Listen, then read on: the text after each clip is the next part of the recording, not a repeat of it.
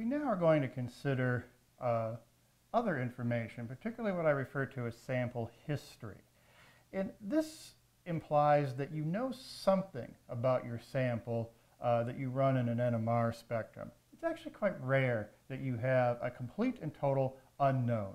If you're a synthetic chemist, you know what you were trying to make, and you're trying to confirm whether you actually did make it or not. You may be trying to confirm the purity or the structure of a molecule in a bottle that has a label on it, but you want to make sure what's in the bottle is actually what's on the label. You may have synthesized this and already measured its molecular weight using something like mass spectrometry.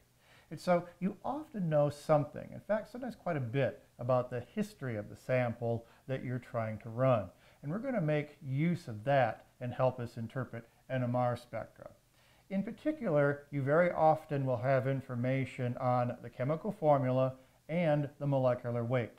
As I said, either because you know the structure you're trying to make or you've already measured these things. If you know the molecular weight and the formula, especially if you know the formula, there is one very useful tool that you may have seen in your past that's quite handy in figuring out structure, especially interpreting NMR spectra. And it's called the index of unsaturations. Remember, unsaturations, the number of pi bonds or rings or combinations of those two in our structure. It has a fairly simple formula. The index is simply the number of carbon atoms in that formula plus 1 minus 1/2 the number of hydrogens plus, I use X here for the number of halogens, a fluorine, a chlorine, a bromine, or an iodine, minus the number of nitrogens. And that will cover a tremendous number of possible formulas that you might encounter. For example, C6H14. This would be the formula of hexane. 1, 2, 3, 4, 5, 6. A linear structure, no pi bonds, no rings. It should have 0 unsaturations in it. And if you apply the formula here, number of carbons is 6 plus 1 minus half the number of hydrogens, which is 14, plus the number of halogens minus the number of nitrogens, 0. So if I mess up the formula, so what? 7 minus half of 14 is 7 equals 0. Index of unsaturation, 0. If you have C6H12, that would be the formula of cyclohexane. Remember, that's not benzene, that's cyclohexane. You would have an index of unsaturations, again, 6 plus 1 minus half the number of hydrogens, which in this case is 12. That's going to come out to be 7 minus 6 equals 1, and there it is, 1 unsaturation. The ultimate, of course, is benzene. Remember, benzene, 6-member ring with the alternating double bonds, formula is C6H6, a little better 6 there, C6H6. If you calculate the index of unsaturations here, 6 plus 1 minus half the number of hydrogens, which in this case is only 6, and the rest of it is 0, we have 7 minus 3 equals 4. 4 unsaturations. And sure enough, 3 pi bonds and the ring itself, giving the 4th unsaturation. If you have information about the chemical formula and you're measuring NMR spectra, a high number of unsaturations like this, 4 or 5 or 6, very often is associated with an aromatic molecule. And NMR, of course, makes that really easy to confirm. Look at your proton spectra. Any signals around 7 or above ppm. In your carbon spectra, any carbons around 120 or higher ppm. Those are both the signatures of aromatic molecules in your proton and carbon NMR spectra. Now I want to show you 2 sets of NMR spectra, both from molecules we've seen before. One, our dear friend, the standard methyl ethyl ketone. The other is going to be 3-pentanone. Now, we know what the structures of these things are, so we know the formulas and we know the molecular weights. But what I want to show you is how we can connect that information with the NMR spectra and also use the NMR spectra to sometimes derive or confirm the molecular weight and or the chemical formula itself. So first, take a look at the proton spectrum of methyl ethyl ketone.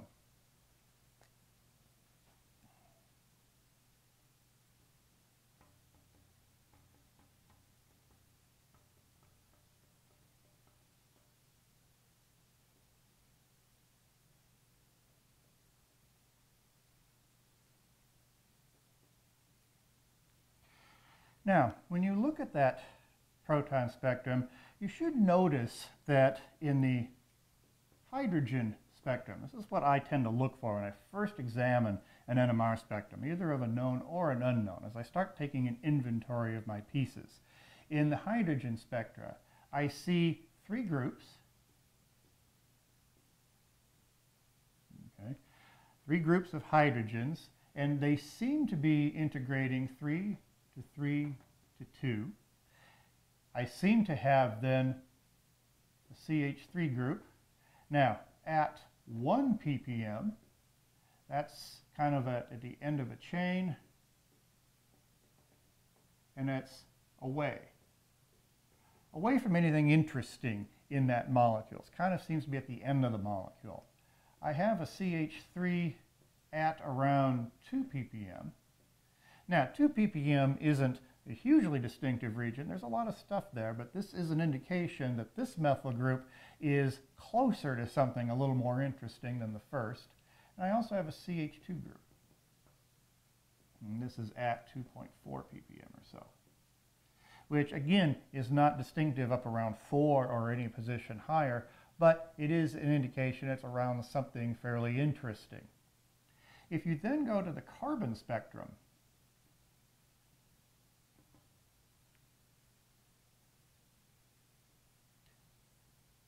and examine the carbon spectrum, you will notice that there are 4 distinct carbons.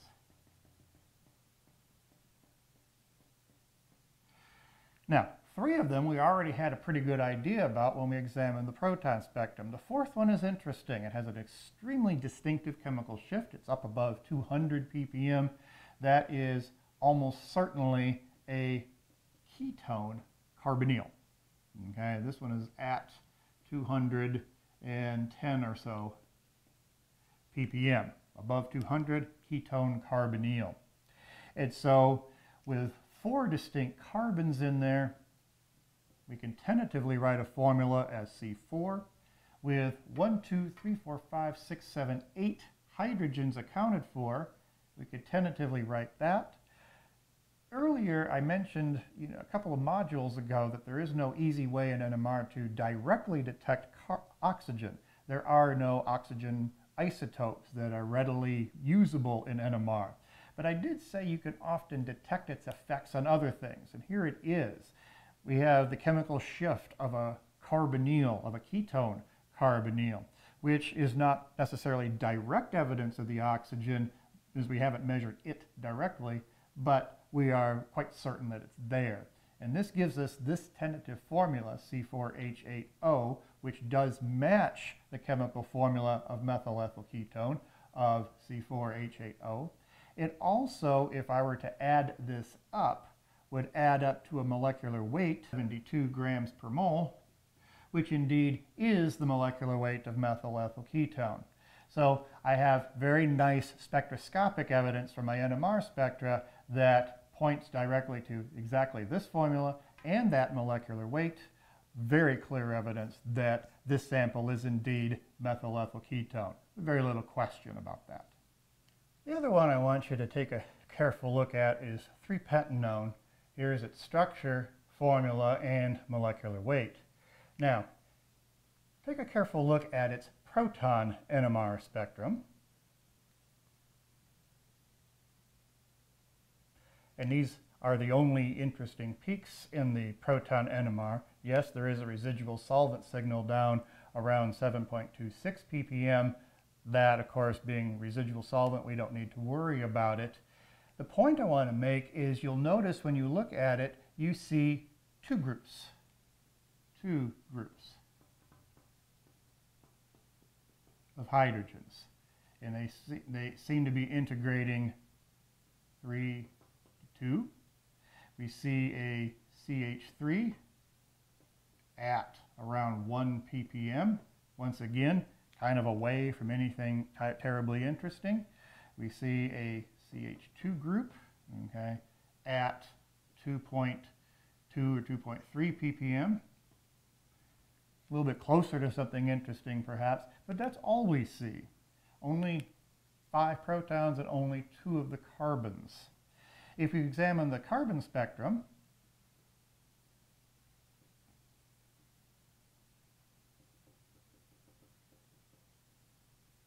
you see 3 distinct carbons. Once again, we see 2 carbons that we've already seemed to have accounted for. And then that very distinct chemical shift above 200 ppm. We certainly have, 2 carbons, actually 3 carbons, and then one of them is definitely a ketone carbonyl again. If we put that information together, we seem to have a chemical formula that would be C3H5O, which does not match the formula. If you added that up, it would add up to, I think, 57 grams per mole. It does not produce the expected molecular weight. We're missing stuff here. The NMR spectra gives us this kind of information. Our sample history, knowing its formula or its molecular weight or what we think that sample is, it contradicts that. Whenever we have a situation like this, where the NMR spectra seems to be missing pieces, there's a couple of reasons for that. One, your sample may not really be 3-pentanone, or you could be looking at symmetry. And indeed, we've looked at the symmetry of this molecule in a previous module. And that is exactly what's happening here. The way you can pick up that you have symmetry in a molecule is if the sample history, the formula, the molecular weight, or the potential structure indicate a larger molecule than you measure, but it is symmetric. You are going to end up in a situation like this. Interestingly enough, looking at C3H5O, there are actually 2 possible structures that could match this information. One of them is indeed 3-pentanone, but the other one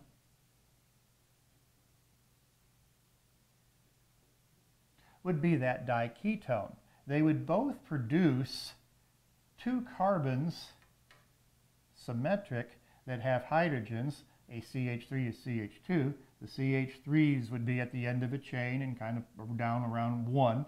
It would produce a carbonyl carbon consistent with a ketone. And so it's interesting that by the NMR spectra itself, you would have these 2 potential structures. Only if you knew the formula, the compound you're trying to make, or its molecular weight, could you distinguish between these 2 readily. There is another source of information that sometimes students will forget about, and that is their knowledge of organic chemistry. You look at this diketone and you realize that's a little bit of an odd structure. We don't see carbonyls next to each other like this very often. One reason is that the slightly positive nature of the carbonyls makes bonding them together a little bit unusual. It's not unheard of, certainly not impossible, but it does, most organic students would look at those 2 structures and just kind of intuitively feel that this one is possibly the most likely one. And indeed, your previous experience is also a good source of information about helping you interpret NMR spectra.